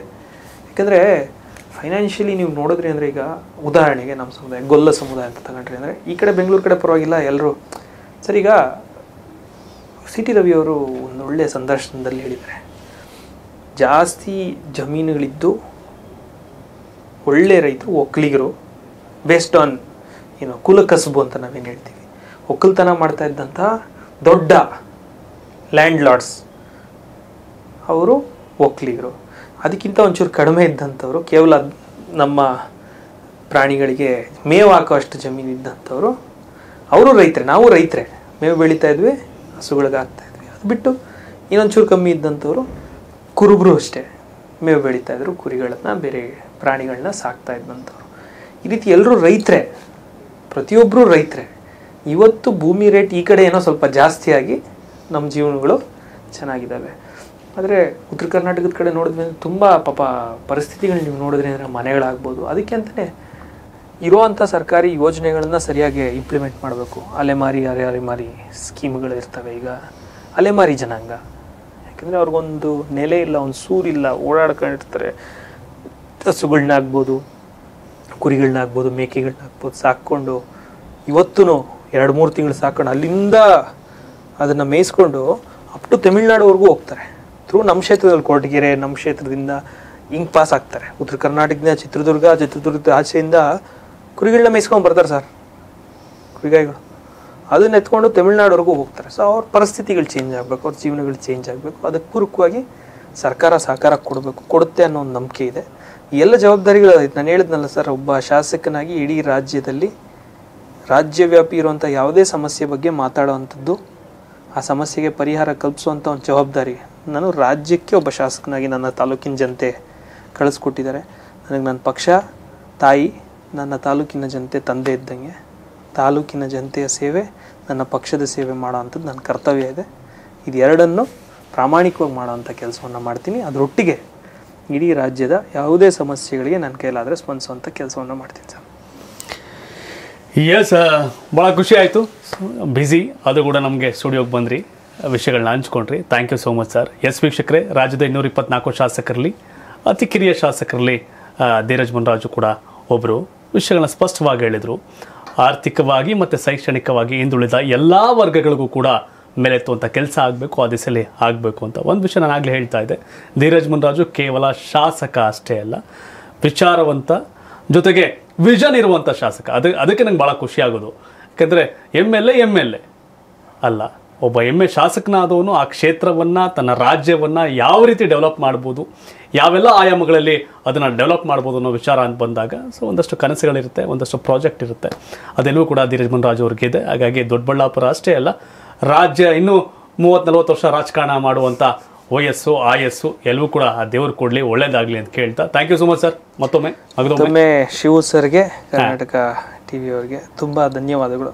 ನಿಮ್ಮ ಸಹಕಾರ ಇದೇ ರೀತಿ ನಮಗೆ ಮುಂದಿನ ದಿನಗಳಲ್ಲಿ ಮತ್ತು ನನ್ನ ತಾಲೂಕಿನ ಸಮಸ್ತ ಜನತೆಗೆ, ಎಲ್ಲ ನೇಕಾರ ಬಂಧುಗಳಿಗೆ, ರೈತ ಬಂಧುಗಳಿಗೆ ಮತ್ತು ತಾಲೂಕಿನ ಸಮಸ್ತ ಜನತೆಗೆ ನಿಮ್ಮ ಎಲ್ಲರ ಪರವಾಗಿ ನಿಮ್ಮ ಪ್ರತಿನಿಧಿಯಾಗಿ ಕೆಲಸವನ್ನು ಪ್ರಾಮಾಣಿಕವಾಗಿ ಮಾಡ್ತೀನಿ ಅಂತ ಮತ್ತೊಮ್ಮೆ ತಮ್ಮೆಲ್ಲರಿಗೂ ಹೇಳ್ತಾ ಶಿವು ಸರ್ಗೆ ವಿಶೇಷವಾದ ಧನ್ಯವಾದಗಳನ್ನ ತಿಳಿಸ್ತಾ ಎಲ್ರಿಗೂ ಧನ್ಯವಾದಗಳು. ಎಸ್ ವೀಕ್ಷಕರೇ, ಇದಾಗಿತ್ತು ಲೀಡರ್ ಕಾರ್ಯಕ್ರಮದಲ್ಲಿ ವಿಶೇಷ ಅತಿಥಿ ಧೀರಜ್ ಮುನಿರಾಜು ಅವರು ಸ್ಪಷ್ಟವಾಗಿ, ನೇರವಾಗಿ, ಜೋರಾಗಿ ಅಲ್ಲ, ಆದರೆ ವಿಷಯವನ್ನು ಗಟ್ಟಿಯಾಗಿ ಹೇಳುವಂಥ ತಾಕತ್ತು ಅವರಲ್ಲಿದೆ ಹೇಳಿದ್ರು. ಮತ್ತೊಮ್ಮೆ ನರೇಂದ್ರ ಮೋದಿ ಅವ್ರನ್ನ ಯಾವ ಕಾರಣಕ್ಕೆ ಆಯ್ಕೆ ಮಾಡಬೇಕು, ಜೊತೆಗೆ ರಾಜ್ಯದ ಸನ್ನಿವೇಶ ಹೇಗಿದೆ, ಏನಾಗಬೇಕು ಏನಾಗಬಾರ್ದು ಅಂತ. ರಾಜಕಾರಣ ಅಂದರೆ ಕೇವಲ ಆರೋಪ ಮಾಡೋದಲ್ಲ, ವ್ಯವಸ್ಥೆನ ಸರಿ ಮಾಡ್ಕೊಂಡು ಹೋಗೋದು ಅಂತ ಭಾವಿಸಿದ್ದೇನೆ. ಅವರು ಆ ವಿಚಾರದಲ್ಲಿ ಮಾತಾಡಿದ್ದಾರೆ. Thank you so much sir, ಒಳ್ಳೆಯದಾಗಲಿ. ಧನ್ಯವಾದ ವೀಕ್ಷಕರು. ಇದು ಕರ್ನಾಟಕ TV, ಕನ್ನಡಿಗರ ಧ್ವನಿ.